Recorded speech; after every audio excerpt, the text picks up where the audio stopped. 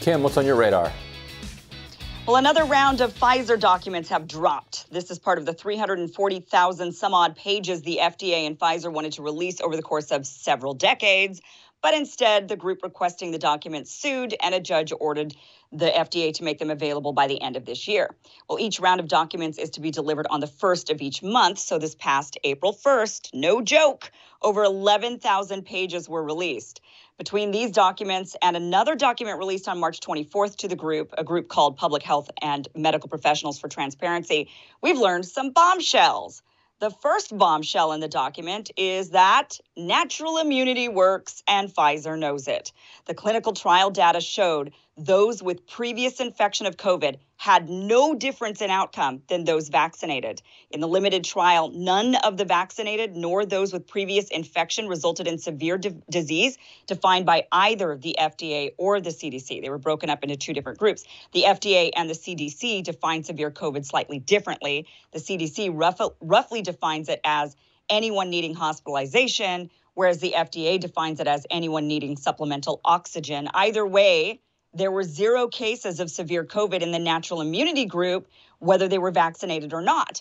And their own data also showed that natural immunity was statistically identical to the vaccine against infection. That's what their data showed. Yet, rather than say people with natural immunity don't seem to need the vaccine, which is what they've been saying in Europe, for example, Pfizer instead spun their conclusion and said, quote, final efficacy results show that the vaccine provided protection against COVID-19 in participants with or without evidence of prior infection with SARS-CoV-2.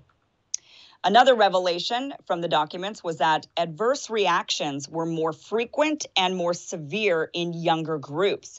The document reads, quote, reactogenicity and adverse events were generally milder and less frequent in participants in the older group compared with younger group, and overall tended to increase with increasing vaccine dose.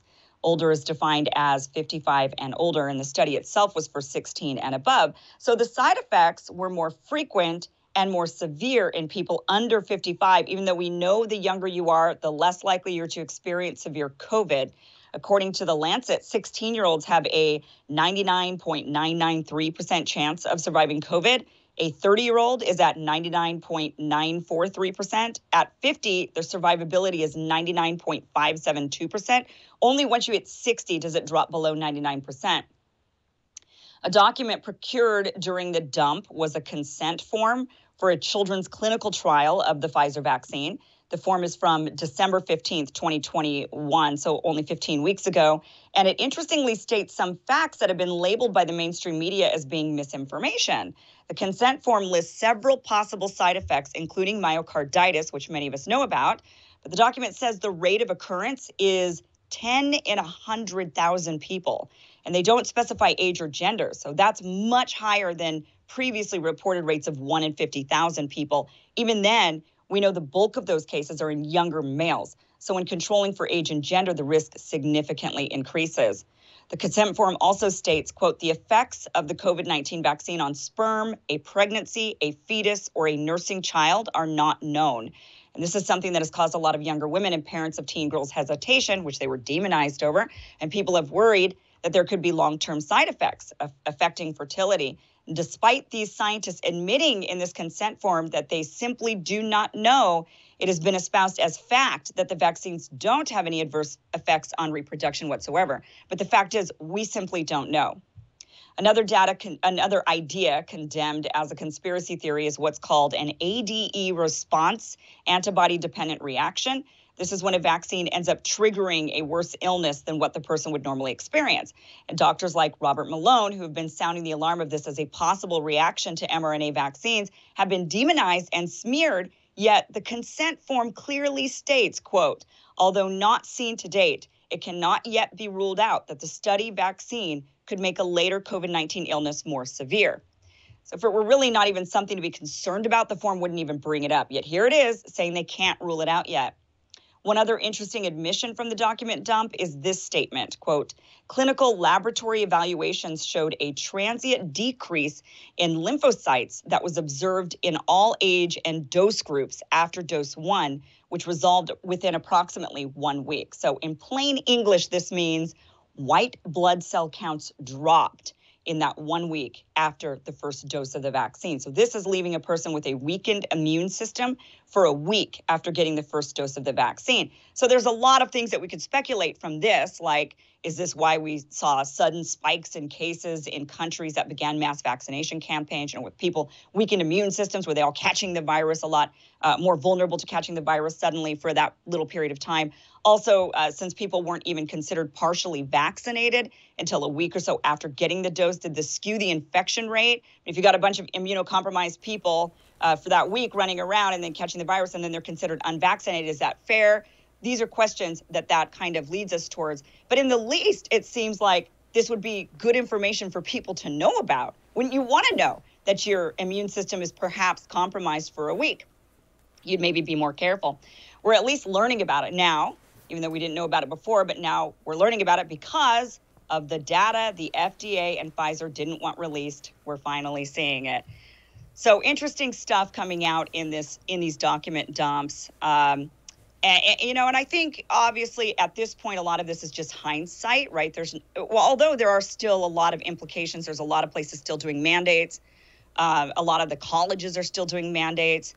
And now we see from these documents that from the trial, Pfizer even said there's more adverse reactions and they're more severe the younger you are and the more you dose.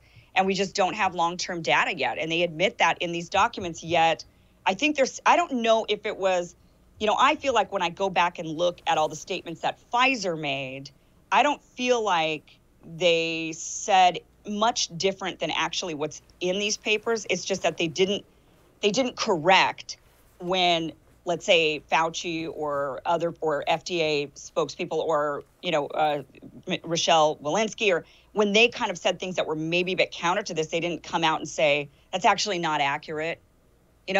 So I'm not sure if it, where the blame then goes. And also, I think we need to look forward and say, maybe we should be reevaluating a lot of the decisions, especially when it comes to younger people. The pharmaceutical industry is not used to transparency. Like it's not their preferred approach.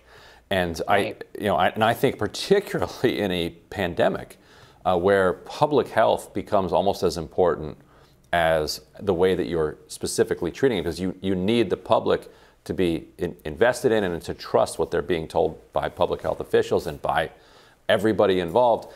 Transparency becomes that much more important. So they really shouldn't be. I really wish they had not fought this, and the more pressure on them to release all of the evidence of efficacy, all of the evidence of side effects, everything. Just get it out there and let people study it.